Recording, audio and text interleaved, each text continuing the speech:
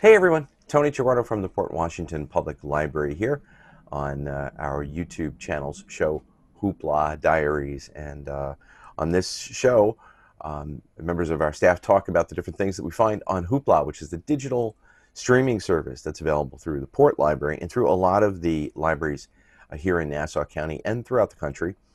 And there are some really great things to find there, as I have been finding in the weeks that I've really been exploring the service since we've sort of all been a bit cooped up. And now that we're able to, in many places, get back to the libraries, it's still great to have this service available because there's just so much, and there are so many cool ways to browse, which is what I'm really getting into.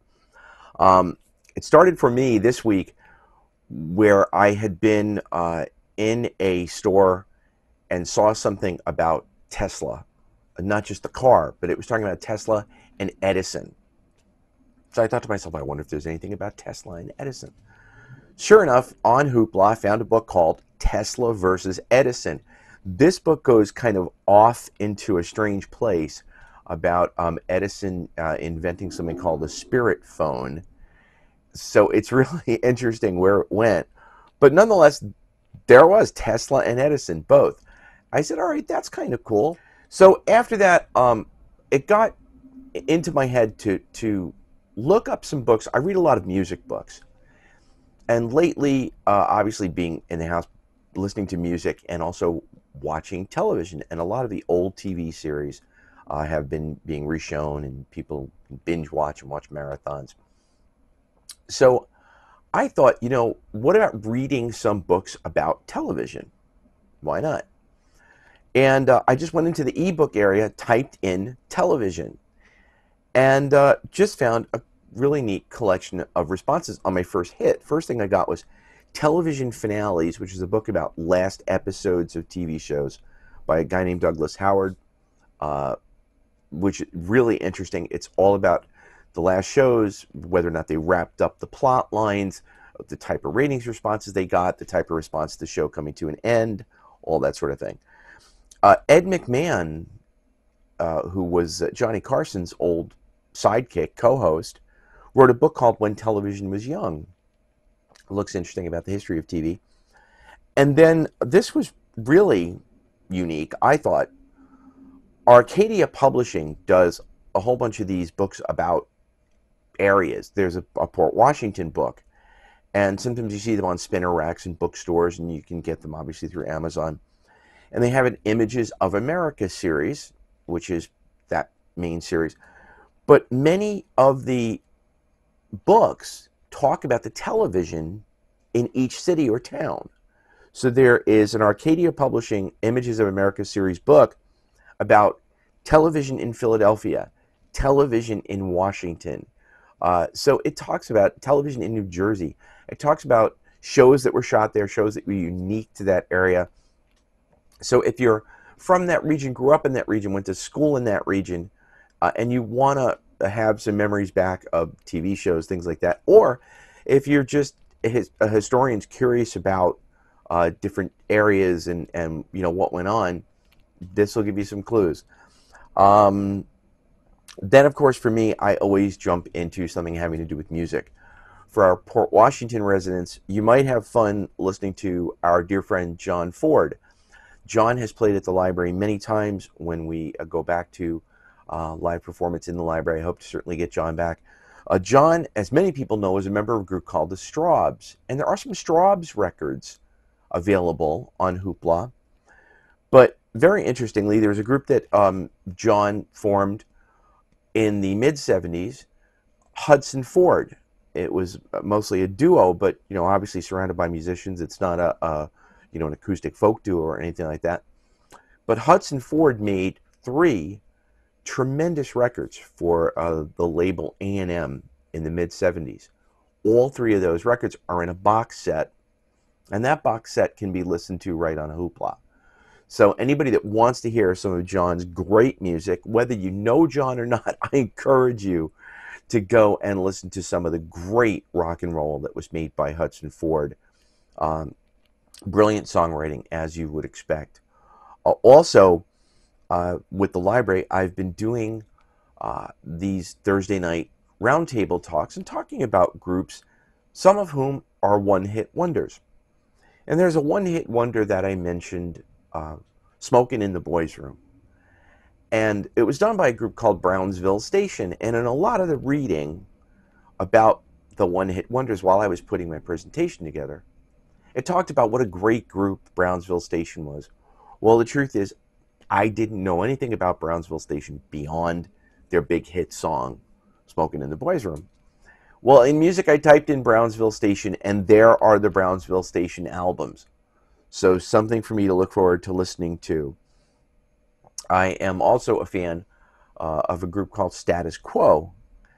They are one of the biggest groups in England. They were one of the longest running rock bands in England. They finally just, I think, retired after 60 years or so of being together in various incarnations, and they finally hung it up.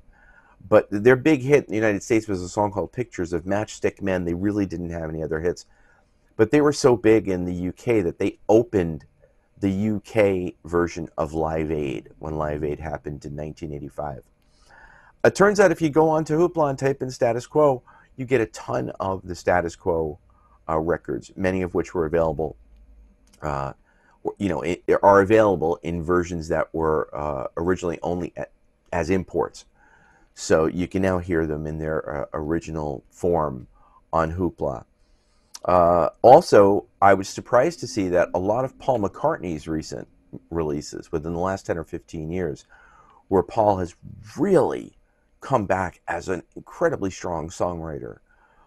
People sometimes criticize Paul with regard to his lyrics and things like that, but there's always something nice to find and something enjoyable to find on a Paul McCartney record. With these last 3 or 4 albums that he's done over the course of the last 15, 20 years, and a few records that he's done under the name The Fireman, there's some tremendous stuff. There's an album called Electric Arguments that I would recommend, which was The Fireman. But Egypt Station, Memory Almost Full, and New, are all available as deluxe editions in Hoopla. Definitely take a look at or listen to those if you go on to Hoopla. Finally, television.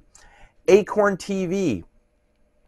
If you go into something like one of the BBC shows, a famous show like Foyle's War or Miss Marple, obviously, those series are available. That's why I'm suggesting that. And the Father Brown mysteries. But when you get into those, the British shows, up in the corner, you can see the company that made the series, or is carrying the series, distributing the series. In this case, it's Acorn. And if you click Acorn in Hoopla, you will get a listing of all of these tremendous BBC shows. Now, Acorn is also available as a deluxe paid service for Amazon Prime, or through Amazon Prime.